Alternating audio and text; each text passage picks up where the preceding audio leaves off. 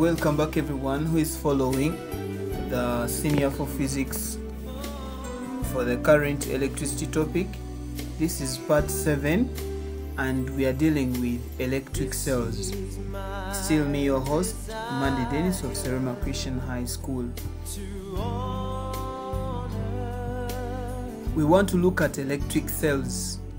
By definition, an electric cell is a device that is capable of producing electric energy from chemical reactions. So it can generate electricity from chemical reactions, or it can produce EMF from chemical reactions. So an electric cell is thus a source of electrical energy, or EMF. And sources of electrical energy generally include, it's supposed to be electrical. Sources of electrical energy include cells. To start with, we have electric cells, and for them they develop their EMF from chemical reactions. So thus a cell converts chemical energy to electrical energy, and cells are the most common sources of EMFs in daily life. Like in your torch, you have dry cells. Those are cells. We have accumulators, and some of you are commonly used to the term batteries. The batteries, like the ones in the car batteries, lead acid accumulators, for example. Accumulators consist of many cells connected together. Hence, their EMF also develops from chemical reactions.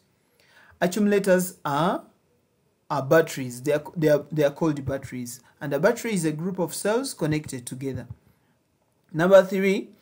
We can also get EMF or electricity from generators, and these are AC, that is alternating current, or DC, that's direct current generators. So we have AC and DC generators, and in generators, EMF is acquired from electromagnetic induction. Yeah, our next chapter shall explore the production of electricity by electromagnetic induction. So when there is a change in the magnetic flux linkage, EMF is generated or is induced. So we have thermocouples. A thermocouple is a combination of two different metals or wires joined together with their junctions kept at different temperatures. So you'll have two wires joined, but the two junctions will be kept at different temperatures. And this sets up an EMF between the two junctions, and therefore the current flows. This effect is called the thermoelectric effect. Thermocouples convert heat energy to electrical energy, because by the fact that the 2 points are different temperatures, that means being at different temperatures means that there is flow of heat, and so the conversion of the heat energy into electrical energy is what we are calling the thermoelectric effect. Thermoelectric effect. Note, a group of thermocouples together is called a thermopile. Number 5, we have what we call photocells as sources of electricity, also sources of EMF. So the photocells generate EMF from photoelectric effect, and the photocell converts light energy to electric energy, or to electrical energy. It's better you write this as electrical energy. Okay, let's look at a simple cell. A simple cell is made by dipping a copper plate, which will be the anode, and a zinc plate, which is the cathode, in dilute sulfuric acid, which is the electrolyte, and then connecting the plates by a conductor. Now I want you to pay special and very keen attention here. For all cells that we're going to talk about, you just have to identify the anode, which is the positive plate, identify the cathode, which is the negative plate, and then also identify the electrolyte that is used. So that's what we consider basically at O level. You have to understand what it's made up of. The simple cell, or a simple cell, produces electrical energy from the chemical reactions between the zinc plate and dilute sulfuric acid. Now, remember we are having two plates dipping into the sulfuric acid. I'm going to illustrate that shortly. But if you look at a copper plate and a zinc plate, in chemistry you learned about the electrochemical series, I think that's the reactivity series, if you remember, for the metals. And I think on the top of the list is potassium. So the list has potassium, sodium, calcium, magnesium, aluminium, zinc, iron, tin, lead, hydrogen, copper, mercury, silver, and gold. Now you realize that zinc is higher. It's more reactive than copper, according to the way I've just mentioned them. So when a wire is connected between the copper plate and the zinc plate, electrons will flow from the zinc plate through the wire to the copper plate, and the current flows from the copper plate to the zinc plate. You better pause and first listen again. You can rewind this. I'm moving very fast because I have to make these videos as short as possible, but you're free to rewind and listen over and over again and internalize the concepts properly. Okay. So action of a simple cell. Let me start with this. There's just some setup I made here. I hope it will help you understand. A simple cell, basically, this is how we set it up. Here we have a beaker or a container in which we're going to pour sulfuric acid. This is the electrolyte. And for a simple cell, the electrolyte that we use is sulfuric acid, dilute sulfuric acid, not concentrated. And so we dip in a copper plate. Copper is like brownish, yes. So we have a copper plate dipping in. That is going to make the anode, positive plate. And we have a zinc plate. And so you connect them. So once you connect, so you have your simple cell. The simple cell is complete. If you put here a galvanometer, realize that it will deflect, showing that current is flowing. Or if you connect a bulb here, it will light, showing that the current is flowing. So this is a copper plate. We have a zinc plate here, and then the electrolyte is the dilute sulfuric acid. So action of a simple cell. This is we've just mentioned this. Now I want you to look at this. Our zinc plate is the cathode and the copper plate is the anode, or the positive plate. So because zinc and copper are different in their reactivity, zinc is more reactive than copper, so the zinc will react with the sulfuric acid, with the dilute sulfuric acid. It will dissolve. Now it will dissolve. When it dissolves into the sulfuric acid, it will form when it dissolves, it will form zinc ions. So those zinc ions are positively charged. That means electrons are lost. Those electrons which are lost will be able to, they will flow through the wire here. You see, this is the flow of electrons. The electrons are going to flow through the wire, and when they flow to the positive plate, which is the copper plate. Now, sulfuric acid, actually, as you know very well, that sulfuric acid, this is dilute sulfuric acid. So when you break down the ions, it has hydrogen ions, hydroxyl ions. The hydrogen ions will pick up the electrons here and will form hydrogen gas at the copper plate. And that defect is called depolarization, as we shall look at it later. Now, something very important for you to note is that you have to remember that electrons flow from the negative plate to the positive plate, but the conventional direction of flow of electricity is from the positive plate to the negative plate. Please note that.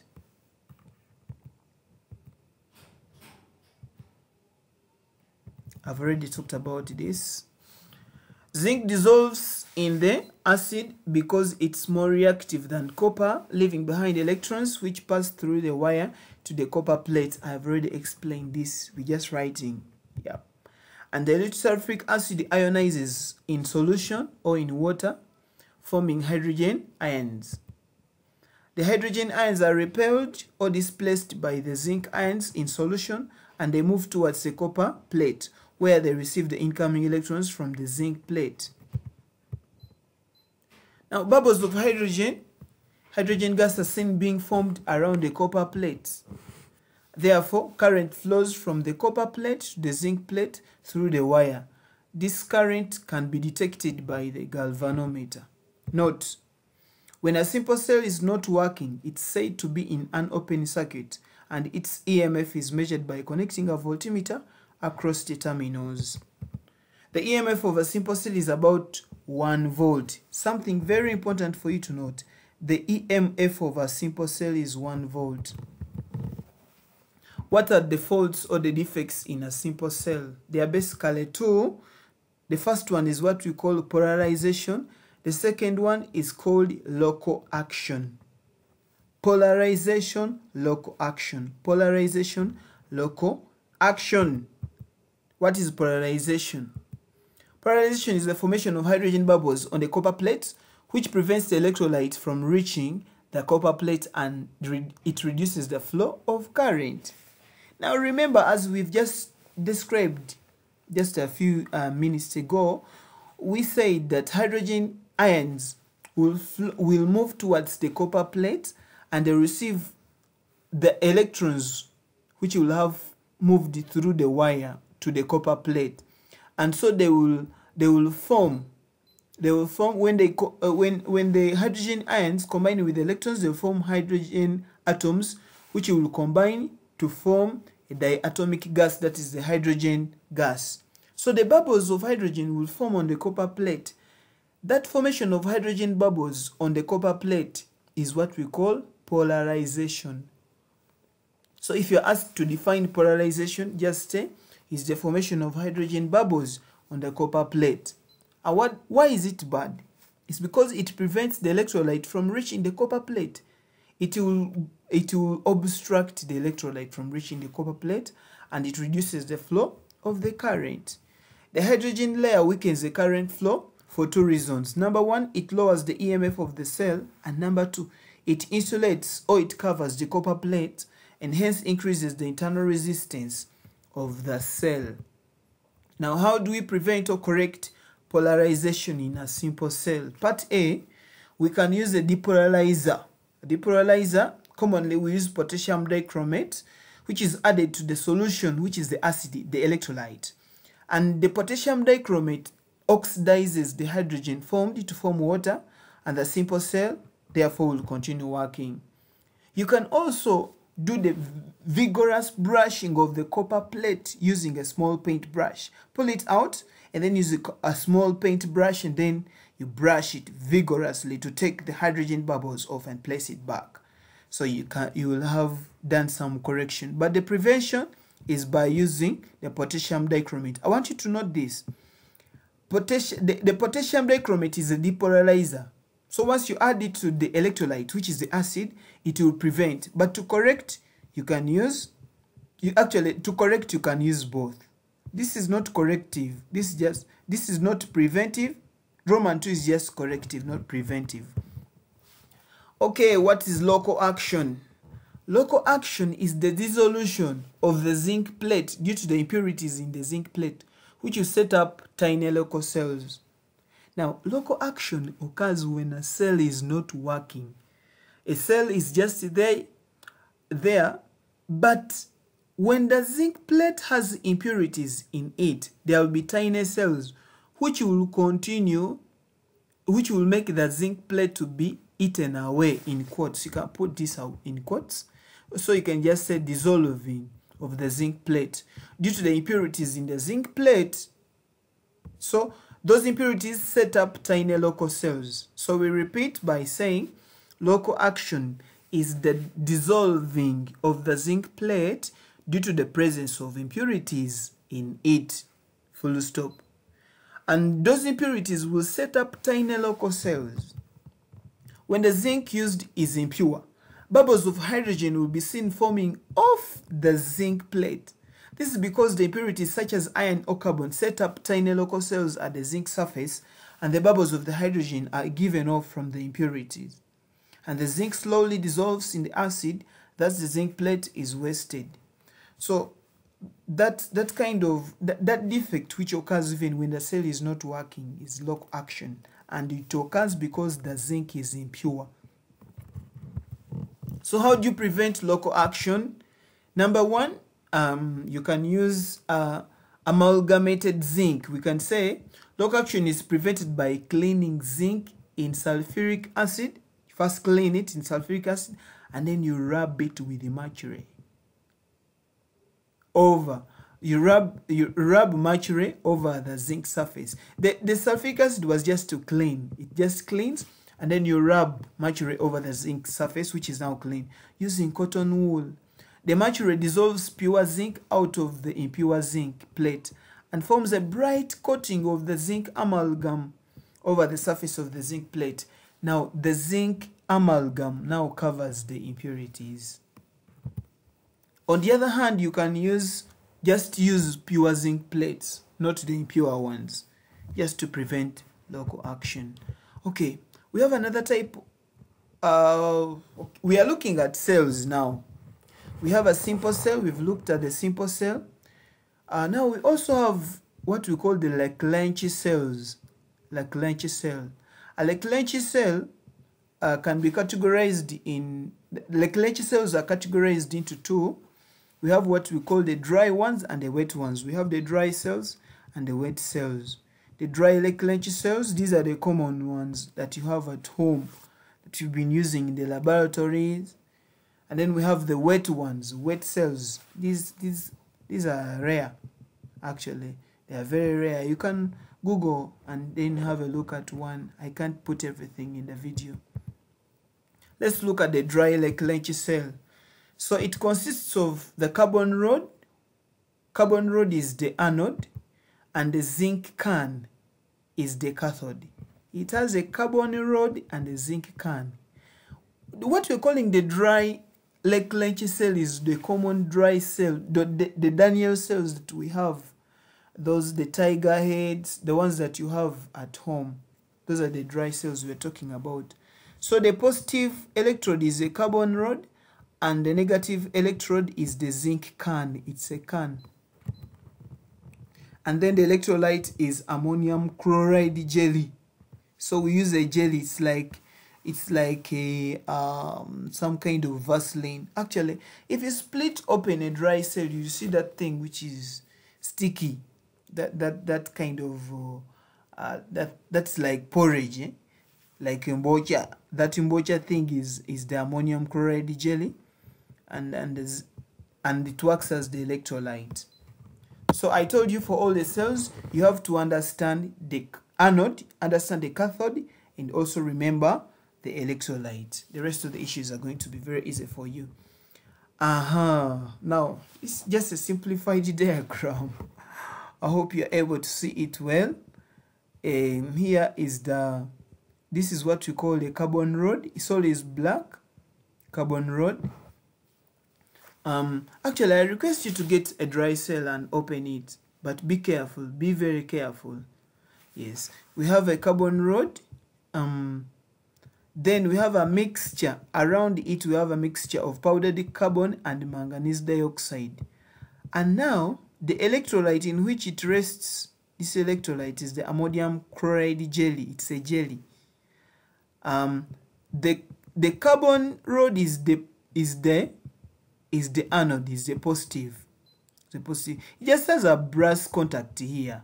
Don't worry about this.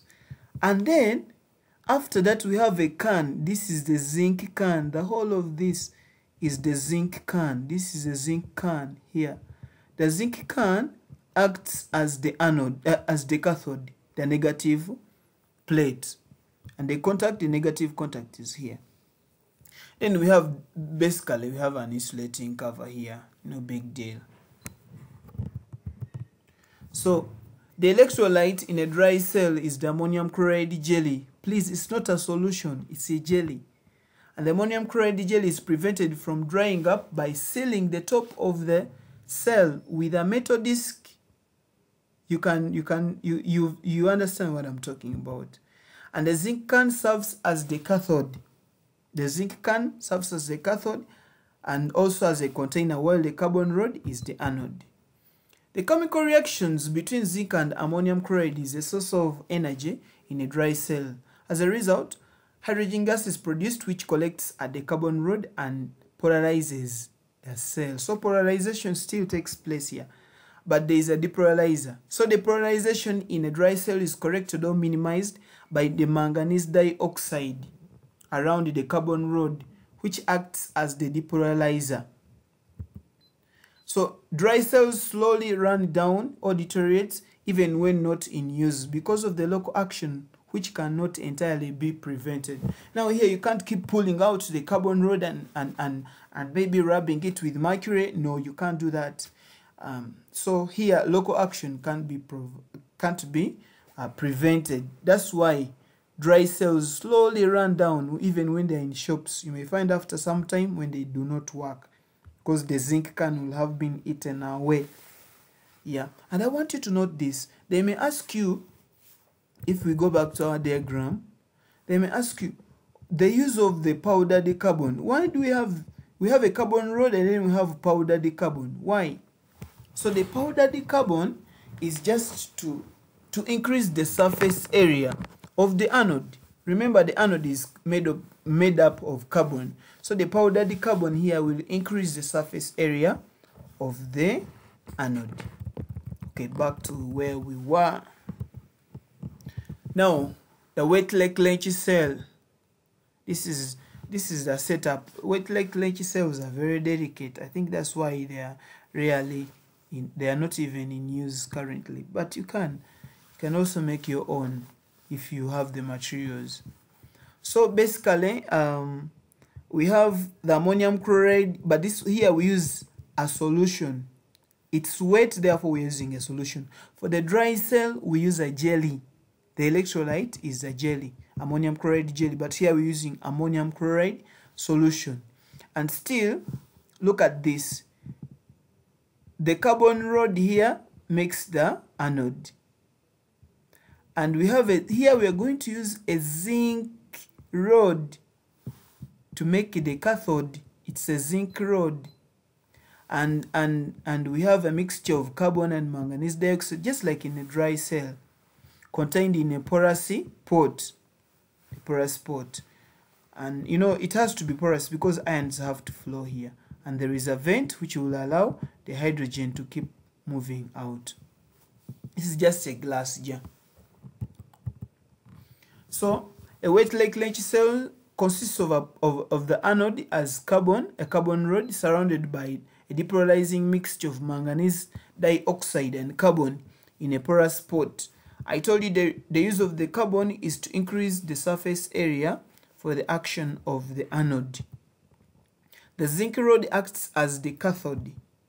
Both the zinc rod and the porous pot are placed inside a glass jar containing a solution of ammonium chloride, which acts as the electrolyte. When the carbon rod is connected to the zinc rod by a conductor or a wire, current flows from the carbon rod to the zinc outside through the wire. That's the current. And from the zinc to the carbon inside.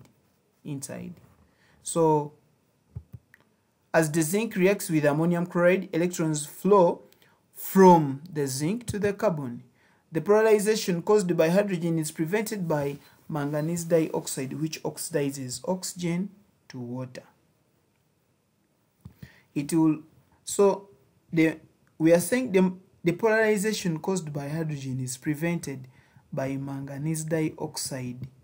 It will facilitate the oxidization of hydrogen to water. So the hydrogen is not supposed to be oxygen.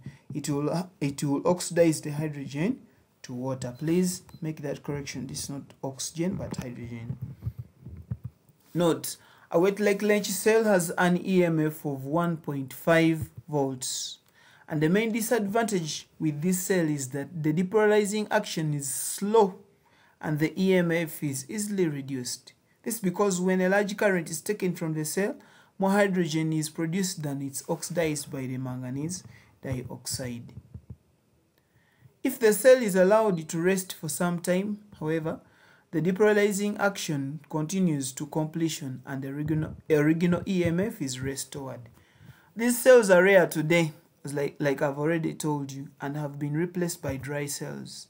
Second note, the carbon powder increases the conducting surface area of the carbon rod, which I already talked about.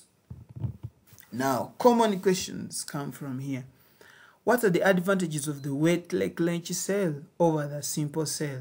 We're going to compare the three cells. We started with a simple cell, we looked at a dry cell, and now we've just looked at a wet cell. So what are the advantages of the wet Lake cell over the simple cell? Number one, the wet cell contains manganese dioxide for oxidizing hydrogen so as to prevent polarization. A wet cell has a depolarizing agent, yeah, but the simple cell doesn't. So that's an advantage. Number two, a wet cell contains carbon powder, which reduces the internal resistance and increases the conducting surface area, actually, of the anode.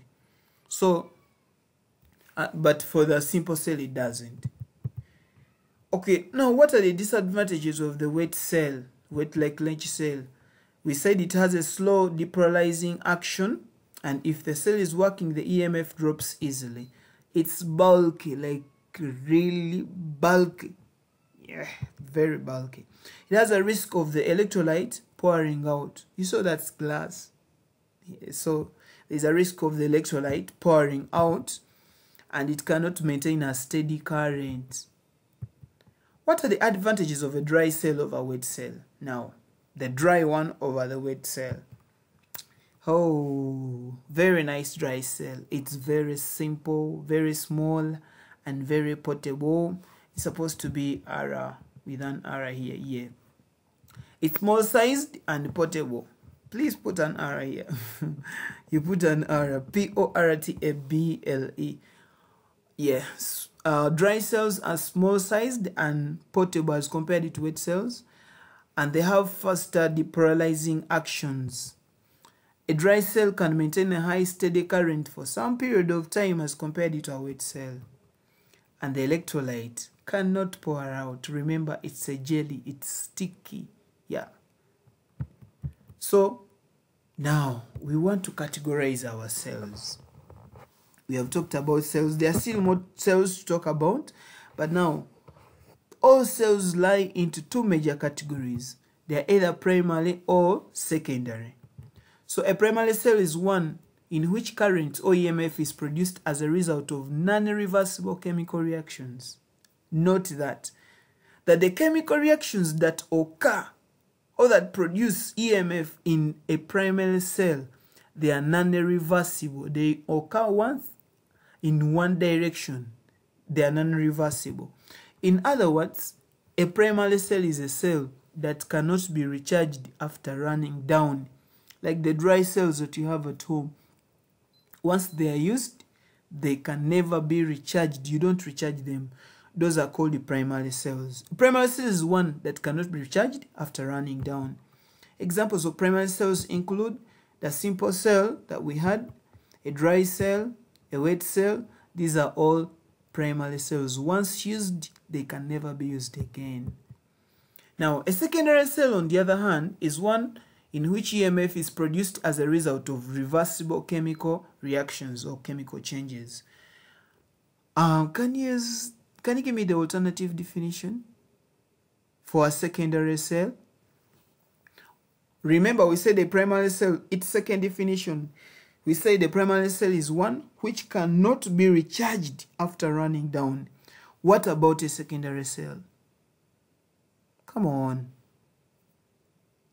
Okay, you must have thought about it. A secondary cell can also be defined as a cell which can be recharged after running down. Secondary cells are also called storage cells, and they make accumulators. We're going to look at accumulators later. Examples of secondary cells include, we have lead acid cells, which form lead acid accumulators. We have the nickel iron, the nickel cadmium, or we can have the nickel iron cell, or they are commonly called the alkaline cells. This is nickel iron. Ni is nickel, Fe is, this is ferrium, which is iron. Nickel iron cell. Or you can find NiCd, which is nickel cadmium cell. Yes. Now this is what we call a lead acid accumulator, which you call a car battery. You've seen these batteries before in your cars at home. They are everywhere. You've seen them. So this one here is a battery. It has very many cells. I can see how many compartments here. There's 1, 2, 3, 4, 5, 6. There are 6 of them compartments here. So that means there are 6 cells here.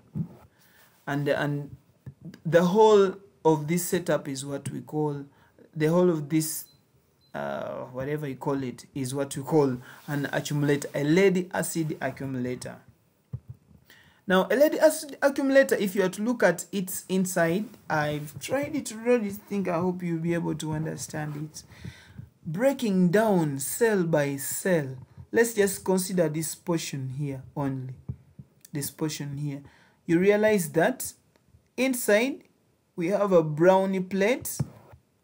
This is the anode, and then we have the cathode. This is lead dioxide. Then we have lead. Lead dioxide is brown and lead is gray in color. So the lead 4 oxide or lead dioxide forms the anode and the lead forms the cathode. And you see, because there are many, all these cells are identical. There is this one, 1, 2, 3, 4, 5, 6. They are connected to form the lead acid accumulator. They all have holes for a process I will not mention now. Now I will tell you why these holes are important later. So at the negative terminals, you see they are all connected. This connected to this one, connected to this one. They are all connected. And also the positive terminals are also connected. And the outlets are here. The outlets are here. Okay.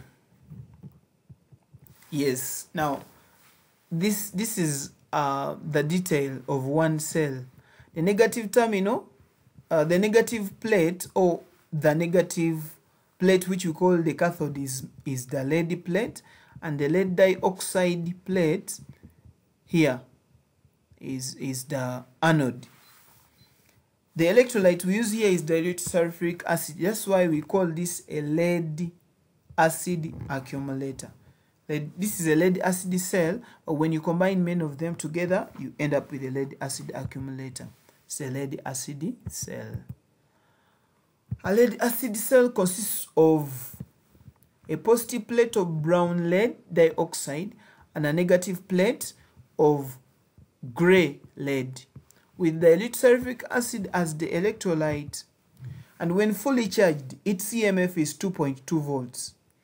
And its relative density, or the relative density of the acid as measured by a hydrometer, is 1.25.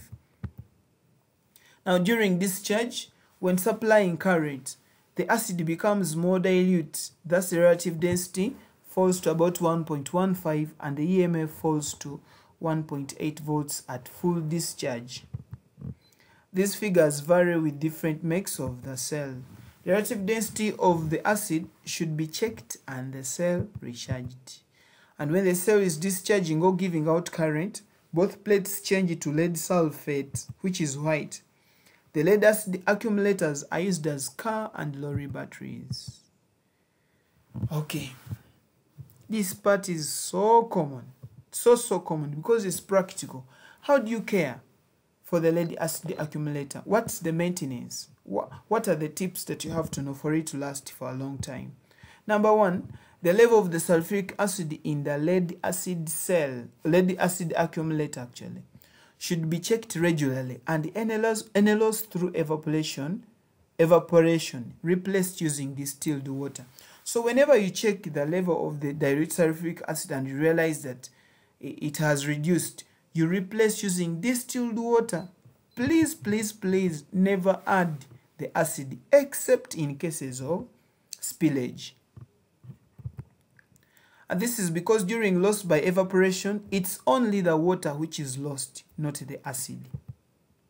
So, point number 2, how do we care and how do we maintain the lead acid accumulator. It must be charged regularly and never be left in an uncharged condition for a long time. When not in use, the lead acid accumulator should be given a top up, what we call topping up charge, at least once a month. If you're not using it, once a month, just go and charge it and then place it back. You shouldn't leave it in an uncharged state for a long time. Roman 3, or the third point, when charging or when fully charged, no naked flame should be near because the mixture of hydrogen and oxygen gases evolved are dangerously explosive. Now, when you're charging, be very careful. When you're charging, or a lead acid accumulator, what you call the car battery, or when it's fully charged, you shouldn't have a naked flame around. Don't put it near a sigiri, a charcoal stove. Yeah, you will just see fire. So when the accumulator is fully charged, hydrogen is freely evolved from the negative plates and oxygen from the positive plates. That's why we had the other holes there for letting those gases out. That process is called gassing. Yeah. Roman 4, we are saying it should never be over discharged or shorted. So connecting a wire directly across the terminals. Please, I want you to note this. Note this carefully. Don't just connect the terminals directly, a wire. You connect the negative plate and the positive plate directly like that. That is short-circuiting. It's not good. You're going to damage the plates actually here, because when a large current flows through them, the coating actually of the chemicals that make up the lead oxide, which is on the lead oxide, lead 4 oxide, lead dioxide, which is the anode, is actually not just a plate. It's a compound that is contained in a certain kind of way. There is a way they arrange it. Now, when you allow a large current to flow through it, it will fall off and you will damage the battery. You can even make it to explode. Number 5, it should not be left in a discharged state for a long time. This is because the lead sulfate on the plates changes to lead sulfate crystals, and the crystals are not convertible to lead and lead dioxide, and this will make the cell or the battery no longer chargeable or rechargeable. The formation of lead sulfate crystals on the plate is called sulfating, and so we say that the cell is sulfated. Number 6, when charging, use a small current of about 3 amperes. Do not be tempted to use a very high charging current. The charging current charge the battery until gassing starts or until the gas is freely given off. Number 7, leave the tops of the cells. Oh, okay, this is the tops of the cells, or at least you have to leave the tops of the cells. This is true. You remove, this is okay. Remove the tops of the cells from each cell. You have to remove. Let me show you the tops. Please come on, faster. Yes, you have to remove these ones here. We are saying remove them. Remove them when you are charging. We were on number 7. Come on, number 7. Okay, we are saying remove or leave the tops off. That's removing the tops, or at least loosen them while charging, so that the gas produced when the cell is fully charged can escape. And number 8, use a hydrometer to check the relative density of the electrolyte in each cell and recharge it to a level of 1.25. Please check every cell separately, and do not keep it on a bare floor but on an insulator such as a wooden material. Why do you think we should not leave it on a bare floor? Why do you think we should not leave it on a bare floor but on an insulator? Please, you should explain this. explain it. I'll talk about it. No, I'll not talk about it. Actually, you will forward me the answer. Okay, now what are the advantages of lead acid accumulators over dry cells, or simple cells, or wet cells? Number one, remember they are secondary cells. Lead acid accumulator can be recharged. Its EMF is higher than that of a dry cell or simple cell. The dry cell has an EMF of 1.5. I think you've read that, those marks. Even a wet cell has 1.5 volts. A simple cell has 1.0 volts. The lead acid cell, just one, has 2.2. On average, it's 2. Just when it's normal use, it's 2 volts. That's why, because they are 6, you always find a battery said to have an EMF of 12 volts. And a lead acid accumulator can work for a long time, longer time than the dry cell or a simple cell. And its internal resistance is lower than that of a dry cell. Disadvantages of the lead acid accumulators: they are very heavy because they contain too much lead. Lead is heavy, my friend. It actually is, I think it's the most dense material on earth is lead. I hope so. I stand to be corrected. It cannot produce a high current without damaging the plates and causing the active materials to fall off. By the way, that's why I told you that you shouldn't just connect the negative terminal, positive terminal directly, the shorting. Once you do that, you will damage the plate and you will cause the active materials to fall off. Note 1. This is a very important note. Now look at this. When you multiply 1.5 times 8, you get 12. But if you add dry cells, 8 of them together in series, you cannot start a car. While a battery, a lead acid accumulator of 12 volts, can start the car. Why? The reason is because the dry cells, 8 of them, when you put them in series, they will have a very high internal resistance. And yet the internal resistance of the lead acid accumulator is very low compared to the others, to the dry cells. So as a result, the battery produces, the battery, which is the lead acid accumulator, produces enough current which can start the car, as compared to the other 8 dry cells. Yes, they have the same EMF of 12 volts, but because of their high internal resistance, the effective internal resistance will be very high. Their current produces is not going to be sufficient enough to start the car. You can read through these words here. Note 2, lead acid accumulators are commonly used in ignition and lighting, and thus providing light in in cars or motor cars. How do we charge an accumulator? Charging is just very simple. This is the DC. We use direct current. We use strictly direct current. You have a DC supply. You have an ammeter to show you the amount of current you're using. You have your accumulator which you're charging. You have a switch. You have a rheostat. All these are in series. I think you can see this very easily. You connect them in series.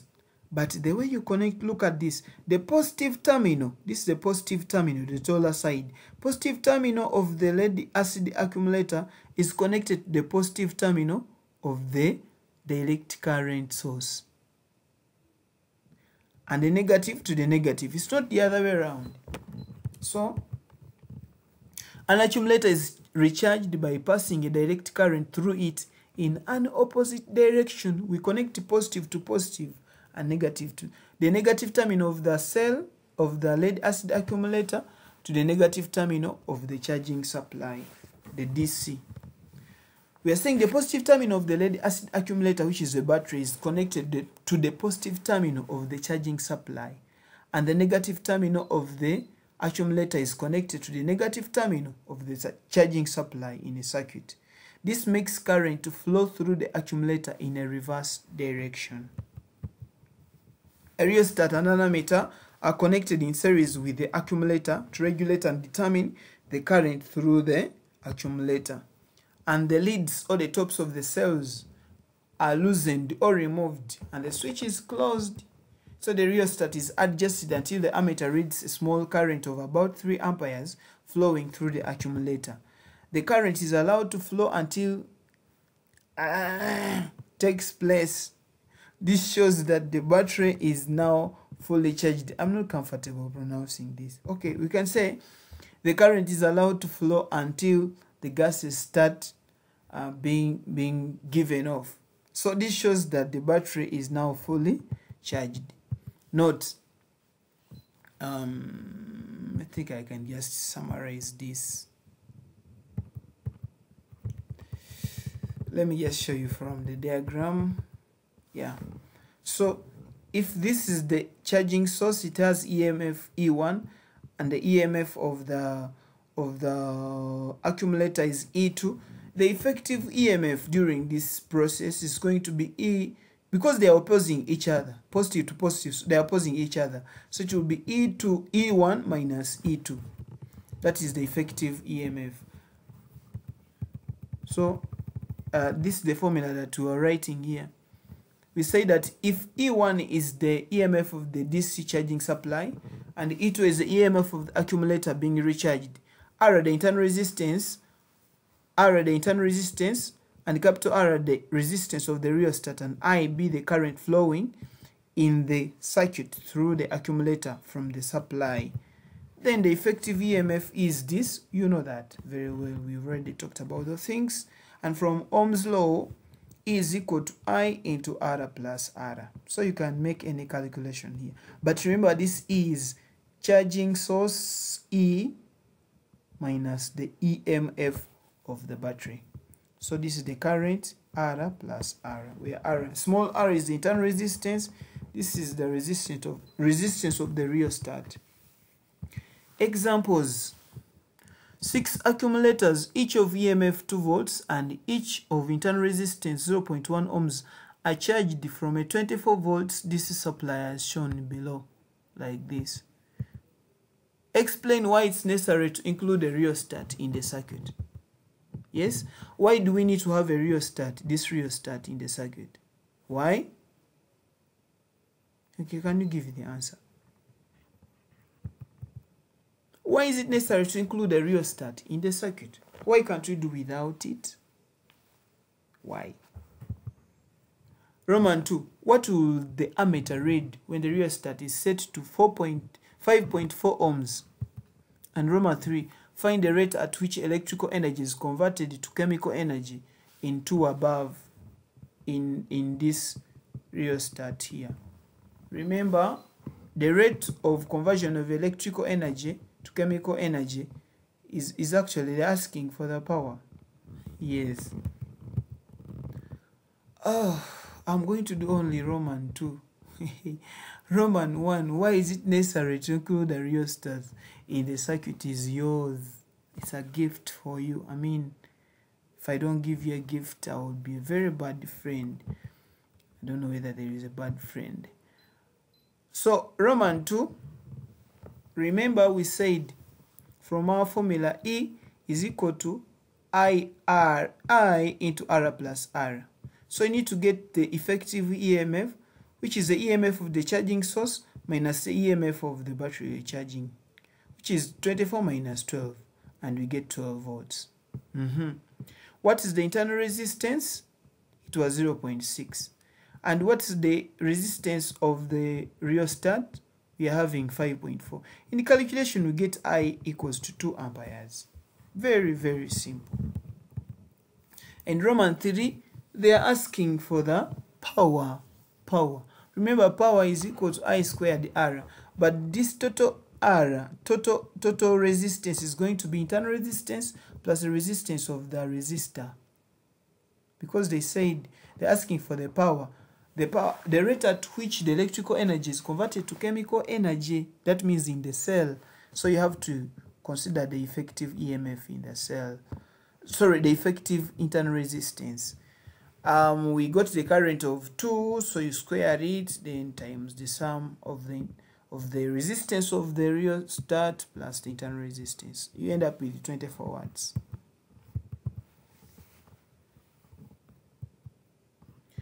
I still ask Roman 1, Why do you think we include a rheostat?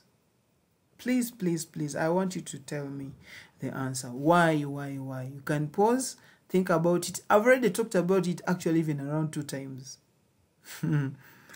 Yes, I talked about it, but indirectly. Okay. Alkaline accumulators, the ones we call nickel iron cells. The nickel iron cells and the nickel cadmium cells form the alkaline accumulators. So an alkaline cell, or a nickel iron cell, or a nickel cadmium cell consists of nickel hydroxide as the positive electrode and the iron as the negative electrode. This is nickel iron. So it has nickel hydroxide will be the anode, and the iron will be the iron plate will be the cathode. And it uses an alkaline solution like caustic potash is potassium hydroxide. So it uses potassium hydroxide, for example, as the electrolyte. That's why it's called an alkaline cell. And this is an example, just like a simple cell. The positive electrode is nickel hydroxide. The negative electrode is made up of iron, and the electrolyte is the potassium hydroxide. Now they may give you a nickel cadmium. That will be nickel hydroxide and the cadmium here forming the cathode. In comparison with lead acid accumulators, alkaline accumulators are, number one, they are lighter than the lead acid accumulators of the same electrical energy content, and they have higher internal resistance. They have higher internal resistance than the lead acid cells of the same size, and they are less efficient. Once you have higher internal resistance, what do you expect? Less efficiency. So they are not harmed by rapid charging and discharging. Now for them, even when the current flowing through them is higher, they are not easily affected. So the alkaline accumulators can be recharged in a similar way like lead acid accumulators. Note, a nickel cadmium cell, which we call NiCd, this is supposed to be a capital C cell, is similar to a nickel iron cell, except that the negative electrode in the nickel cadmium cell is cadmium instead of iron. So secondly, a nickel cadmium cell can be stored when discharging, while a nickel iron cell cannot. Both the nickel iron and the nickel cadmium accumulators are called alkaline accumulators. Okay, another note, we are having notes here. These alkaline accumulators, they do not deteriorate easily when in use. This is a very big advantage, and they can withstand much rougher treatment and need very little attention. They have a smaller EMF than the lead acid accumulators. So for them, their EMF is 1.25. Let's just have some simple recap. What's the EMF of a simple cell? It's 1.0. Okay. What's the EMF of a dry cell? 1.5. What's the EMF? All those are volts, remember. What's the EMF of a wet cell? 1.5. What's the EMF of a lead acid cell, just one cell? 2.2 volts. And now what's the EMF of a lead of an alkaline cell? An alkaline cell, a nickel iron cell, nickel cadmium cell. That's 1.25. So we are saying that these alkaline cells, they have smaller EMFs than lead acid cells. That is 1.25, and their EMFs appreciably fall during discharge. So they are more expensive than lead acid cells. And not alkaline batteries are used for emergency power supplies for lighting in hospitals, in ships, in trains, and in cinemas. Yeah. Because actually now for them, they can withstand rough handling, and they need little attention. So, and they're even a little lighter. Yeah. So they can be used for emergency power supplies. Okay. Advantages of nickel iron cells or nickel cadmium cells. We said rapid charging and discharging does not harm them. They are lighter than lead acid cells. They have a longer lifespan than lead acid cells. They can be left for months in a discharged condition without harm. Now, and I want you to note this. You can add this part here.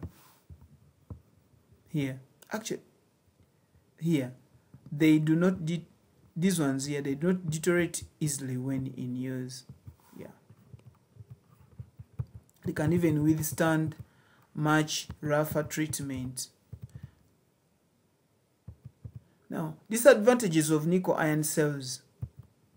They are more expensive than lead acid cells. They have a lower EMF, only 1.25 volts. They have a higher internal resistance. They are less efficient and they are bulky. Hey, they are actually bulky. Hoo-hoo. Revision questions just for you, my friend. Number 1. You pause and you write the question. Pause, write the question, and you answer it. I am not gonna read through.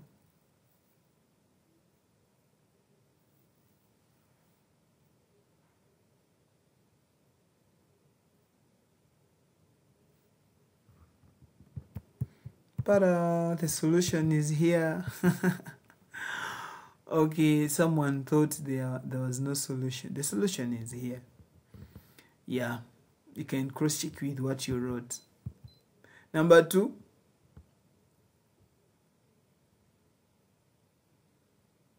You pause and do the questions.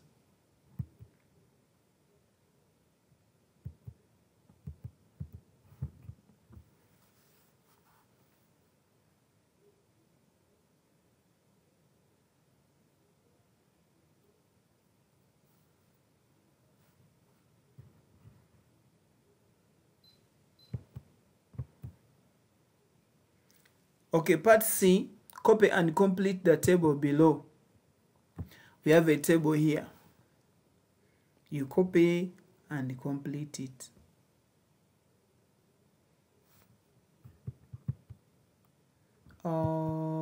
Okay. Compare with your answers. Please, you pause and read through.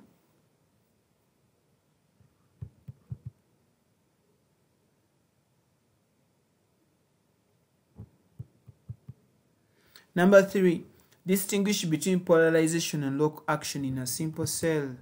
Explain how polarization and local action are each prevented in a simple cell. Number 4, describe briefly how the following sources of electricity work. The bicycle dynamo, piezoelectricity, that's the piezoelectric effect, and the thermocouple. And a photocell or a phototube. Solutions again. Bicycle dynamo, it works on the principle that an electric current or EMF is induced in a coil or a conductor or wire when it rotates in a magnetic field, cutting the magnetic field lines. Just briefly, once there is a change in magnetic flux linkage, so if there is a wire that can move and cut through magnetic field lines, then definitely an electric current is going to be induced, what we call electromagnetic induction here. So we have piezoelectric electricity, which we call the crystal pickups. The term piezo means pressure. So in piezoelectricity, mechanical energy is converted directly to electrical energy. Materials like quartz, barium, titanate develop electric charges on their opposite ends. When you compress, just compress them and they develop charges. Yeah, so we end up with electricity. Thermocouple, when a highly reactive metal and a low reactive metal are connected at two junctions and the junctions are held at different temperatures, current flows through the two metals or the wires and can be detected by a galvanometer. That's how a thermocouple works. And in a photocell, it works on the principle of photoelectric emission when radiations such as ultraviolet, the UV, radiation of high enough frequency strikes the cathode, electrons are ejected and moved to the anode. A circuit is thus made complete and current flows in the reverse direction to that of the electrons.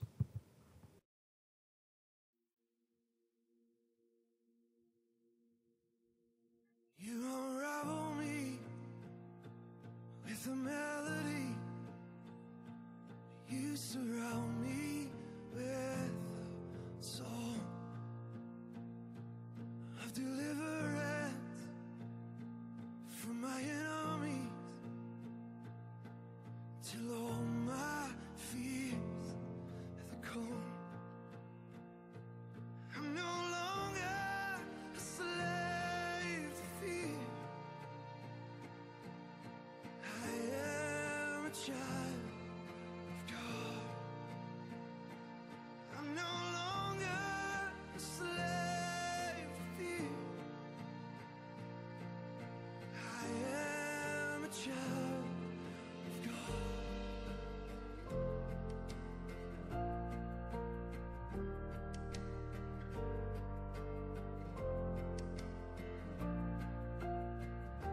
From my mother's womb, you have chosen me. Love has called my name. I've been born again to a family. Your blood flows through my veins. I'm no longer a slave to fear. I am a child of God.